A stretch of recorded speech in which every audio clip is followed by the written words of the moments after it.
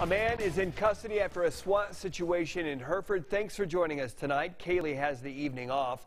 Let's get to our top story tonight. Getting information after Amarillo police responded to a situation earlier this evening. Fox 14's Judd Baker joins us live from Hereford with the latest from APD. That first on Fox Tonight. Judd, what can you tell us? Andy, we just spoke with Sergeant Burr with the Amarillo Police Department just minutes ago. She said that the situation started about 2:30 here in Hereford, and Amarillo police were notified of the situation at about 3:15 of a subject that they believe was here that is wanted out of Amarillo for a homicide warrant. So once they got here, they did a couple of negotiations for a couple of hours, and eventually the suspect did come out without any incident.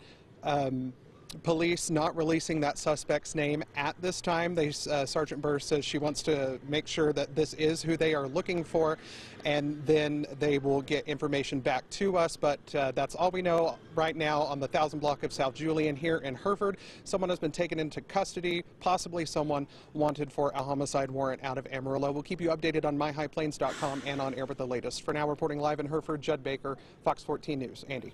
Judd, thank you for that breaking news. We're going to continue, again, as Judd said, to keep you updated with information as it becomes available, so stay tuned.